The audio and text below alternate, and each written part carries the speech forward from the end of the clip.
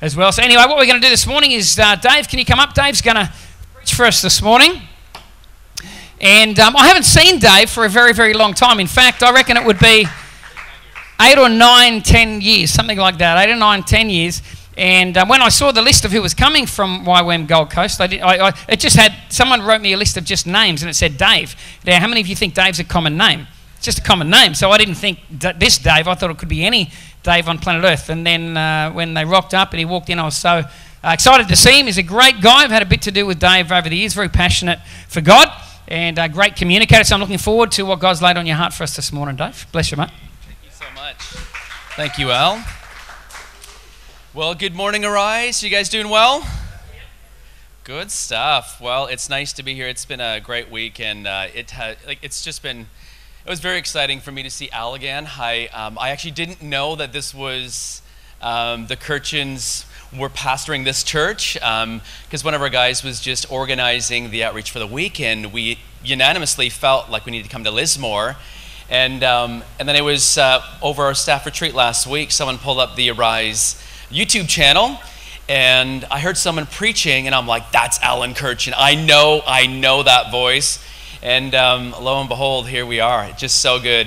And it's been actually great just to hear a little bit of the storyline as well, too. You know, Al and Jackie, and just how this all came about, and the history of this. It's very exciting to see what God is actually doing, and actually connecting with some of the other pastors in Lismore as well. It's just exciting to know, like, what is God saying to us, right? Like, is he saying something? You know, what's he doing in our midst? Are we hearing what he's saying? Is there something that he's saying where there's a thread that we can really jump on and pray and believe and trust God for breakthrough, right? And I think seasonally God brings words, and sometimes, you know, like there's like a long season where 2-3 years where God is bringing breakthrough words that we really need to hear and jump on. And I mentioned this last night as well too. When we agree on these things and we declare, we prophesy, and we trust God for them, he brings breakthrough. He brings breakthrough. His desire is that Lismore would be saved. Would that be a fair statement? It's really exciting. So I got a couple things I want to share with you guys. Hopefully I'll get it out and it'll make sense to you guys. If not, just talk to Al afterwards. We'll see if it makes sense to you.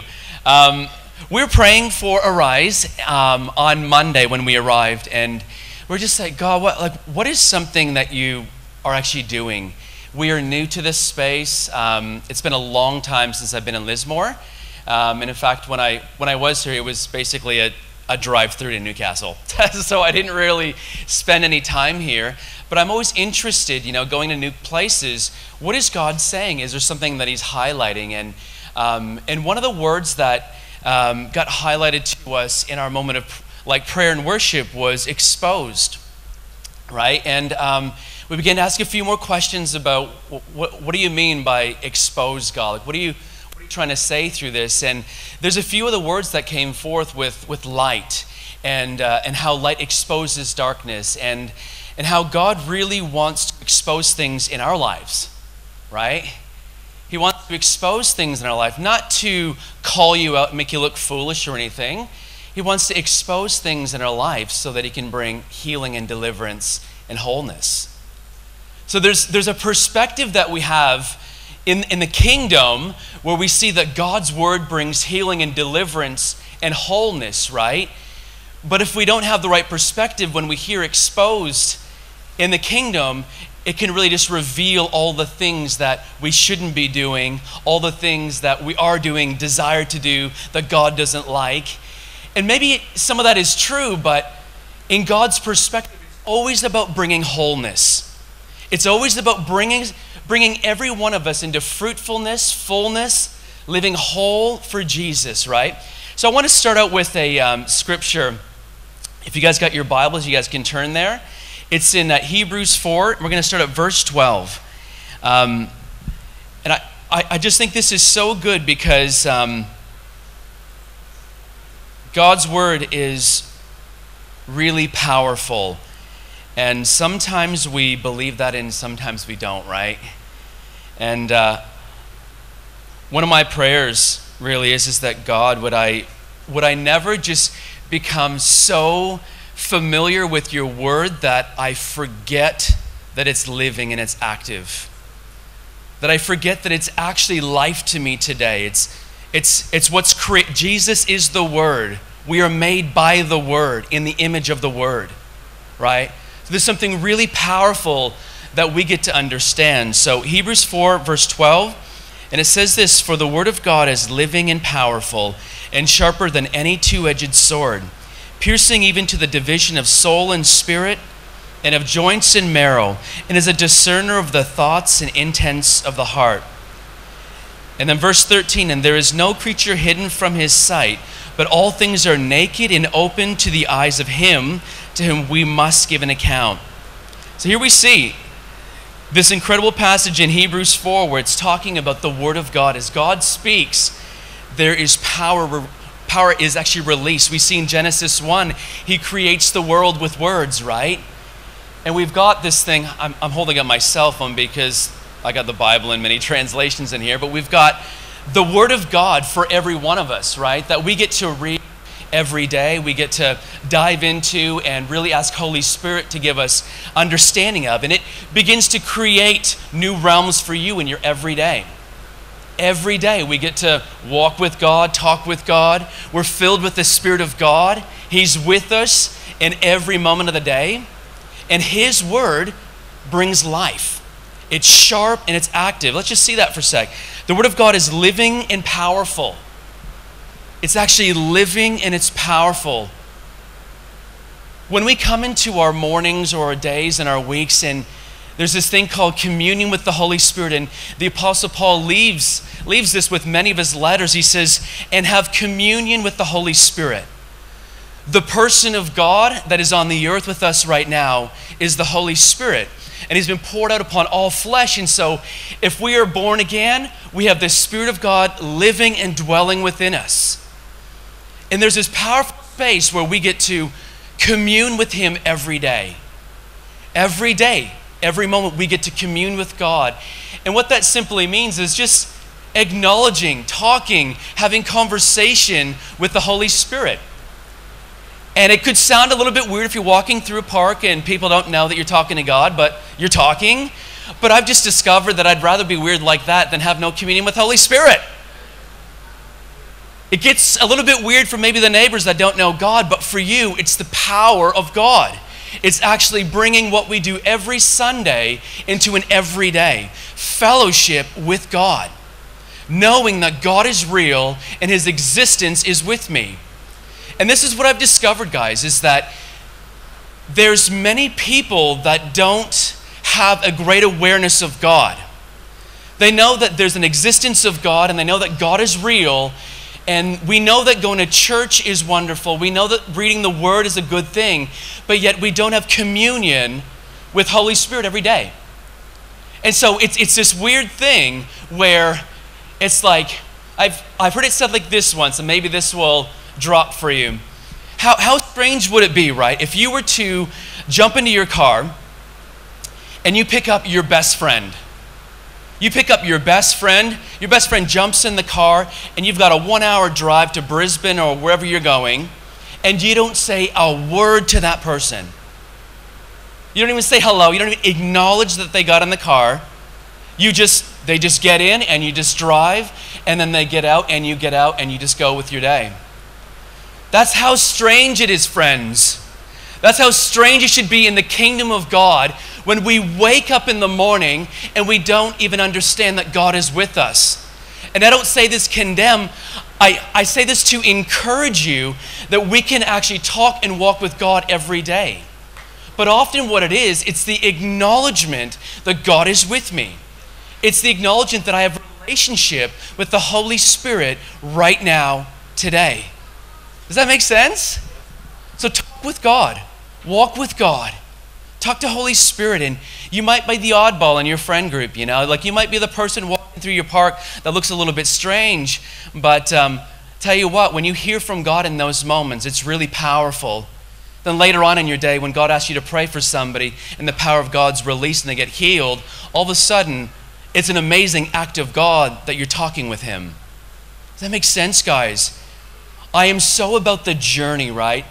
It's one thing to get born again and to have these powerful encounters. And I had my moment January 7th, 2001. I remember it so clearly, being delivered of drugs and alcohol, my life filled with sin.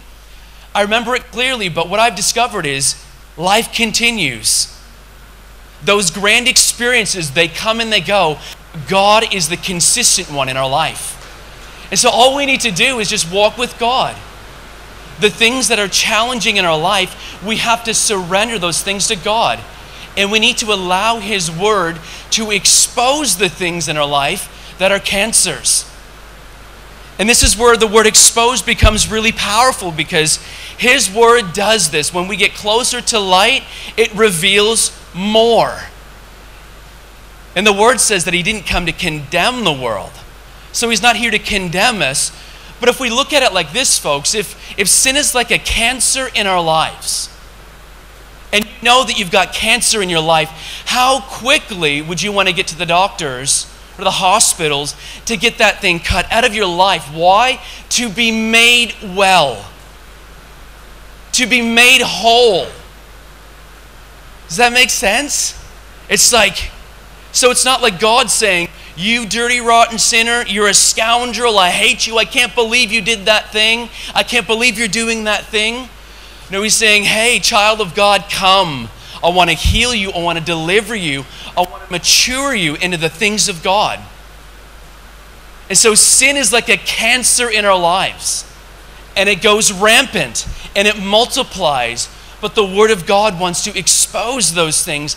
And so when we're feeling a little bit stirred on the inside, when we hear things like this, or when we're in worship and someone sings a word, or maybe there's a phrase that kind of stirs you and we feel a little uncomfortable, that is such an amazing place to ask the Holy Spirit, what are you doing right now? What are you doing? Is this a moment where I need to just cry and let it all out? And not just be a strong man, but actually become a weak man and let Him be strong and deliver you from the thing that is killing you. It's awesome, guys. It's an encouraging message. It's encouraging to know that God cares enough to make you whole. Letting the Word of God shape us. Letting it actually do something. It's so easy to come into a Sunday morning, right, and hear a great word and be inspired and encouraged in your spirit, and all of that is good. But man, I want to encourage you to pick up your swords. This is the Word of God on my phone, your Bibles. Pick that thing up and start reading that thing. If you get one chapter, a few verses, meditate. Connect with God. Connection with the Holy Spirit is so important, because we're not called to become religious people. We're called to become people that know God and make Him known. The power of God living in you. And we hear about it. But my discovery is that many of us haven't really walked in it. But we can. We can. It's not just for a Sunday morning. But we have to open our hearts. We really do. Like, Holy Spirit wants access to everything, right? But it's invitational. The kingdom is invitational. Just because we show up on Sunday doesn't mean that we're inviting Him into everything. I've discovered that in my own life so many times where I'm feeling that little thing on the inside. I'm like, what is this? Why am I feeling uncomfortable? Why is there something stirring in my spirit right now? God is knocking at the door of our hearts, friends. He's knocking, He's knocking, He's knocking. It's because He wants in. He wants in. Why? So that you could be made whole. So that you could be made whole. Let the Word of God shape you. When we find ourselves wrestling with the Word of God and our life isn't measuring up to the Word, man, don't get down on yourself. Get down on your knees, start praying. Start trusting God for breakthrough. It's not mind over matter. The power of God is here to change your mind. Repentance is a beautiful thing in the kingdom. It's simply just saying, God, forgive me for the things that I've done. Forgive me for the way that I've been thinking and walking. I actually want to change. I actually want to change. And so I'm actually forsaking the way that I'm thinking, and I'm going to trust. I'm going to trust that you are going to give me the power and the ability to walk in the opposite direction. I am going the opposite way. But these are conversation pieces, friends. Conversational pieces with the Holy Spirit. Why? Because He loves you. He's your best friend. He desires you. He cares for you. Does that make sense? It's really simple, but oh my gosh, how easy is it to miss it, right? It's all about relationship. It's all about knowing God, not just in your head, but in your everyday, knowing that the Holy Spirit of God is actually living in me. He's the one that gives me revelation of the Word. It's not my job to grow you, that's His job. I can plant a seed, I can water, but it's His job to grow. And in the same way, as we respond to God in these things, it's His job, but you need to open your heart. You say, God, I'm feeling real uncomfortable right now. Oh, don't feel bad about yourself. Feel good about the fact that God is wanting to change something. Guys, come on. There's something greater. There's something greater. God is wanting to do something in Lismore. It was wonderful last night hearing some of the words. But we got to stay connected. We got to stay connected. We can't just come to church and think that God's going to do everything else. He's actually empowered His body. That's us. He's empowered us with His Word and His Spirit to go and bring the kingdom of God. So we just bring it. We just bring it. We pray for the sick. Why? Because they're going to recover. Just what the Word says, right? We become exhortation to those people that need encouragement. Going to your neighbors, going to your friends, being a source of encouragement for them. What a radical thought, hey? It's actually really simple, and I'm sure Al has probably preached this message a billion times. But I'm telling you, I'm actually believing this more and more. We don't actually need a new message. We just need the message that's already been given. And we just need to actually open our hearts to it and say, God, how do I engage with that truth? How do I engage with that? Where's the place of application so that I'm not just walking into every Sunday and walking out going, wow, that was really inspiring, but I have no idea how that applies to my life.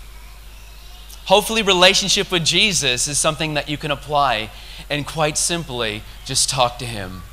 Just begin to talk to Him. Be that weirdo walking through the park that's talking to Jesus. You know, I've had many incredible moments, but there's this park, and I don't know if people are watching or not. I honestly don't really care anymore. But it's my 4-minute walk to work, and I'm in that park, and I'm just talking to God, and half the time my eyes are closed.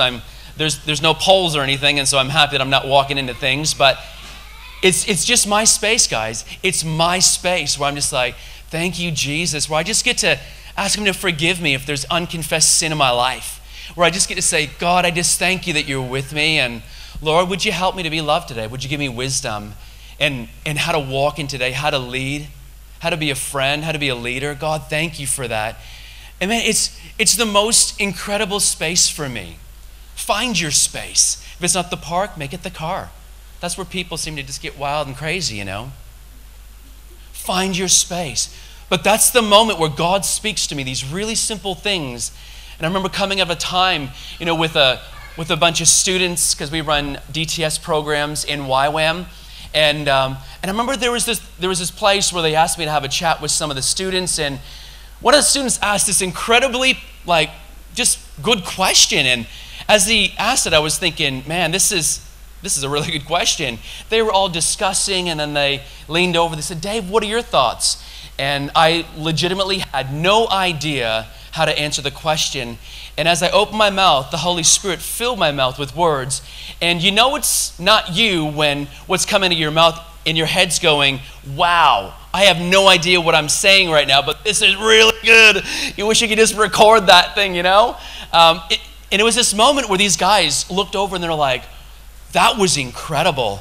And I just had to stand up and say, guys, I just need to declare right now that was Jesus. I had no idea. I wish I could have recorded that because he spoke and it wasn't me. And we get these incredible moments with God as we surrender, as we acknowledge him. It's not hard work, friends. He wants to use you. It's not how many verses you read that day. That's depending on how well or how powerful he's going to use you. He's just looking for willing and available people, right? But I walked out of that space and I'm in my park again. And I was like, whoa, Jesus, that was so good. And I'm just walking through the park and I'm like, God, you make me look good. You know what he said to me? You make me look good. I was a blubbering mess the whole way home. I walked into our house and I was just weeping and crying. And my wife, Cherie, she's like, are you okay? And I'm like, man, it's good, Jesus, right? We have these moments with God because one word from God can set you free. One word from God can shape your day. Letting it shape you, letting it change you. Invitation. Invitation. God wants in, but he says this. Knock. Ask. Receive. There's a place of invitation for every one of us. If we allow God to come, and it gets a little uncomfortable sometimes, gets a little bit hard sometimes because every one of us has a story. I've discovered that, right? We all have stories. We all have stories. We're all at different places in life. We have challenges in life. But the thing that I'm seeing is the consistent is that Holy Spirit wants to minister to every one of those things. And so we just need to invite him. We need to invite him. We need to let the word begin to change us and never get offended by the word. You know, I've experienced that myself. Maybe Al gets up here, someone's up here preaching a word, and maybe in our heads we're just thinking, yeah, Al's preaching at me because I told him earlier that day that I was struggling with that, and now he's just calling me out in his sermon, you know. He's calling me out on this, and they're calling me out in that, and friends, what an opportunity to actually ask the Holy Spirit to come and heal. A place of repentance, a place where we can get free from those things, right? Never get offended by the Word of God. I've had a few people over the years say to me, don't just give me a Christian answer. Don't give me Scripture. And look, I get it. We can actually be heavy-handed with Scripture, but never get offended with the Word of God. Remember, it's the thing that makes you whole. It's the thing that shapes you. It's the thing that sets you free. Be encouraged by the Word of God. Read the Word of God. Let it build something in your midst. Let it become flesh. Make sense? You guys okay? All right, man. Just making sure. I had this thought, this week as well too, as I was praying for this morning, and this is what I heard in my heart: hand in hand with light. Hand in hand with light. And visuals are really powerful for me, and maybe they are for you as well. But this is just it, hand in hand with light. Like we are walking with light. We're walking with light. Light is a really good thing, man. Light is a really good thing. It exposes, but it allows you to see where you're going. And we need that as believers, man. So we don't just get complacent with the things that are happening every day, or get so discouraged that the Word of God has got no place, where prayer's got no place, communion with the Holy Spirit doesn't have place because we're overwhelmed by the cares of the world. Have communion in that place. I'm going to share a couple of scriptures with you. Matthew 5:6 says this: blessed are those who hunger and thirst for righteousness, for they will be filled. Hebrews 11:6, and without faith it is impossible to please God, because anyone who comes to him must believe that he exists and that he rewards those who earnestly seek him. Blessed are those who hunger and thirst. This is a place where we get to spur one another on, right? After this service, you can just go and you can lay hands on somebody and just pray for them and encourage them. Like this is a place, right? Where I think it's in Hebrews 12 where it actually says, don't forsake the gathering of the saints, but stir one another up in love and good works. And so this is a place where family comes together and we pray and we stir one another up. We go, how's your week been? Oh, it's been a little bit crap, man. It's been a little bit difficult. It's been hard. Man, let me just pray for you. I'm going to stir you up. I'm going to let fire on you. This week would be an incredible week. You would overcome. You'd know God is with you. How's your week been? It's been great. I'm going to give you more. We stir one another up. We pray for each other. We inspire one another. We're calling up into something greater. The week's been hard, but Jesus is greater. That's not a cliche statement, friends. It's actually just truth, right? But as we rise to it, it's amazing how your day and your week just gets better because your awareness of God is there.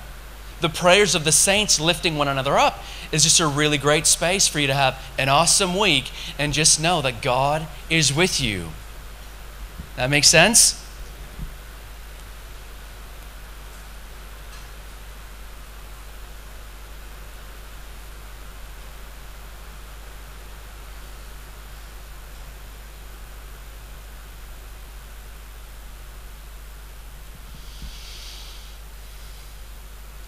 I just want to talk about this just for a moment, not as a heavy thing, but as a, if I can say it, as a joyful thing, right? Because as I was praying for this, the whole exposing thing, right?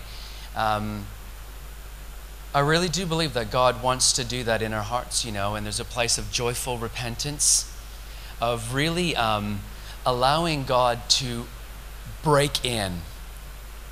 To actually break in, to really just break in. Like God he's just waiting. He's like, when you open, I'm gonna come. Like this is the great thing about God is if you give him an inch, he'll take a mile, right?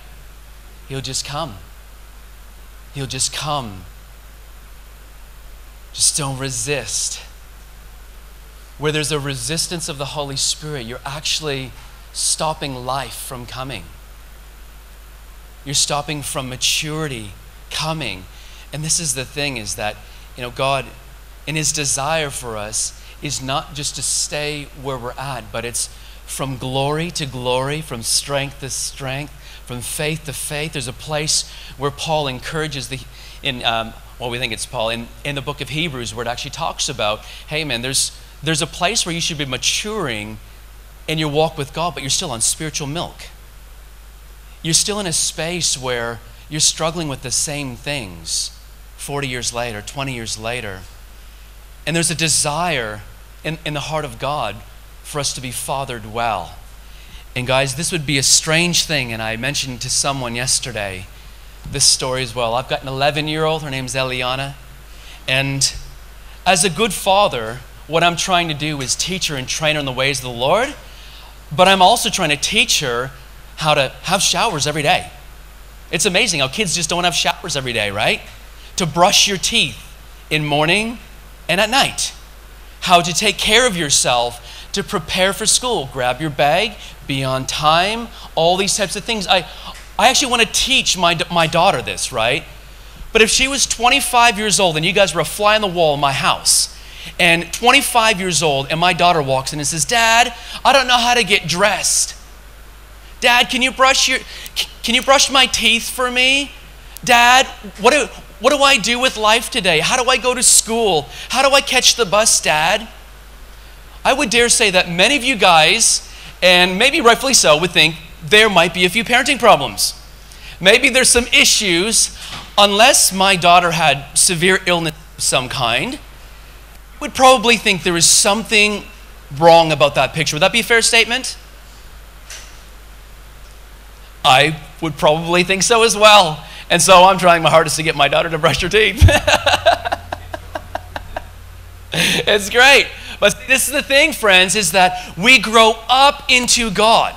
He is a good father, and his desire is that he wouldn't have to tell you every little thing about every day. But that as we turn 25, we'd know how to get dressed. We'd know how to brush our teeth. We would know how to clean ourselves. We would know how to open our Bibles. We would know how to pray. We would know how to seek the Lord. We'd know how to get breakthrough. Does that make sense? Because he's a good father.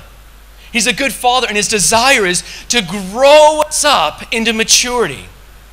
So that when we walk outside those doors, we go, what a cracking message. Man, I feel like God spoke to me about something. I'm going to pray about that thing. I'm going to repent because I've been a bit naughty this week. And I'm going to ask Holy Spirit to come and empower me to just live victorious this week. The fathering of the Lord is upon us, but we need to understand the process, right? And so let this picture be image for you in where you're at with the Lord. Let it encourage you. If you're the 25-year-old that doesn't know how to brush your teeth yet, man, don't get down on yourself. Ask the Lord to teach you how to stay in communion with Him. I need to get around people so that I know how to pray. So I can begin to pray, open my word, come to things, fellowship with one another, talk about Jesus. All these wonderful things that just encourage growth. He's a really, really good father. He's a really good father, and he cares about the journey. He cares about the stuff that you're going through. He cares about the hardships. He cares about the joys. He cares about everything, whether it's finances, whether it's marital things, whatever is going on in our lives. Rest assured that God cares about those things. But it's perspective. The kingdom has a different perspective. As Al mentioned earlier, we've been translated out of darkness and into light. And so in this place of light, He's wanting to give you the eyes of God. And sometimes in our own wisdom, we try to work things out without God because we're a little impatient with the process. We're a little impatient with how long I've prayed. It's been a solid 10 minutes and nothing has happened yet. I've been praying for at least a week and I still haven't got that $1 million check. You know, I prayed for this and I prayed for that. We have so many reasons in our own minds as to why this thing doesn't work, but yet we show up on a Sunday morning. It's because we know something is real, but we're unsure how to bring application to the truth of that. Communion. Communion with God. Walking with Him in the cool of the day. Hand in hand with Holy Spirit. Walking with light. It's so much better that God teaches us how to do these things as opposed to just giving us a miracle. I used to love miracles. I still love miracles. They're amazing. They're incredible. Every single time, they're amazing. But I'm really enjoying the fathering of the Lord. I'm enjoying it. Because now it's not just about the stuff that He does or the wonders that He does in front of me, but it's actually about walking with Him and being okay. Like actually being okay with my day. I promise you, most days I'm actually okay. But it's a pressing into the Lord. You press in. I can't do it for you. But can you learn how to do that? Press in.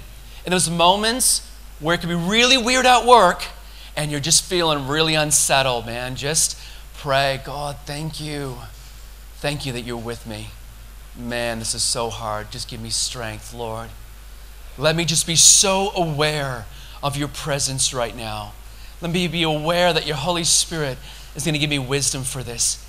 And let that settle in your moments. Let it settle. It makes it all real because He's real. That's the access point. That's the invitation. He's always there, but is He invited into your space? Is He invited? Are we making room for the Spirit of God? Or have we gotten so good at this church thing that we can just do it without Him? Man, what a sad day that is when we come to that, hey? The great thing is that joyful repentance is there again. We get to pray. We get to thank the Lord for all the good stuff that He's doing. But we get to repent of all the rubbish that is keeping us from true life. That makes sense, guys? You guys okay with that? I'm okay with it. But I really want to exhort you guys in that. Don't get offended with the word. Let it shape you. Read it. Let it inspire you. Let it shake you up a little bit. Let's step into greatness the way that He's created us. I think it's so good. Why don't we just take a moment right now, hey? I'm just going to pray, but let's give God a moment where if there's a place that maybe we just need to repent. And remember, it's not a swear word. Repentance is not a swear word. He's not saying you're a bad person. He's not saying you're ugly, and He's not saying any of those things. He's saying, hey, do you want to be free? Do you want to be free? Let's just take a moment. Let's just wait on Holy Spirit and see if He puts anything in your mind and heart. And if He does, just to yourself, just talk to Holy Spirit. God, we just want to thank You right now just for the gift of relationship, and we thank You for the gift of life that comes through knowing You. And right now, Holy Spirit, we just want to give You this moment.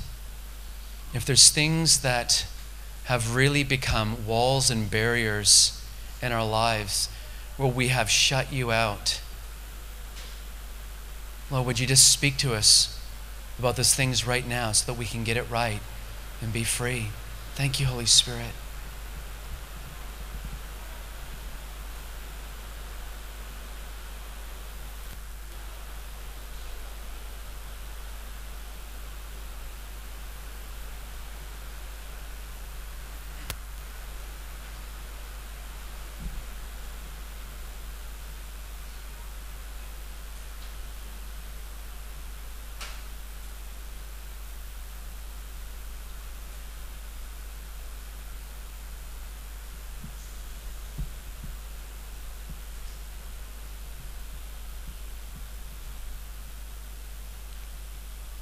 Holy Spirit, You are welcome here. Come flood this place and fill the atmosphere. And glory, God, is what our hearts long for. To be overcome by Your presence, Lord. Holy Spirit, You are welcome here. Come flood this place and fill the atmosphere. Your glory, God, is what our hearts long for. To be overcome by Your presence, Lord.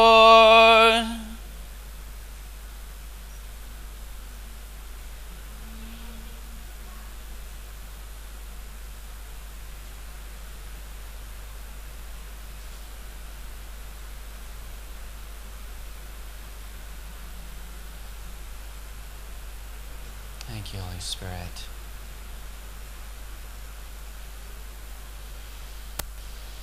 Thank You, Holy Spirit. We invite You to come and to minister to our hearts. Father, we're just so grateful. We are so, so grateful just for the reality of Jesus in our everyday. And I pray that this week, Lord, we would acknowledge, we would know there'd be a place of reality in our own circumstances in life, God. And yeah, we just pray that power would be released. Power would be released, Lord. Power would be released in this week, Lord Jesus. That our conviction levels would be higher than ever before, Lord. We'd be so sensitive to the things of God, so aware of what You're wanting to do in our workplaces, homes, marriages, friendships. God, we just thank You for Your lordship in all of these things, God. And we just really want to honor You. We really want to honor You. With all that is within us, God, we actually honor You. Thank You, Jesus.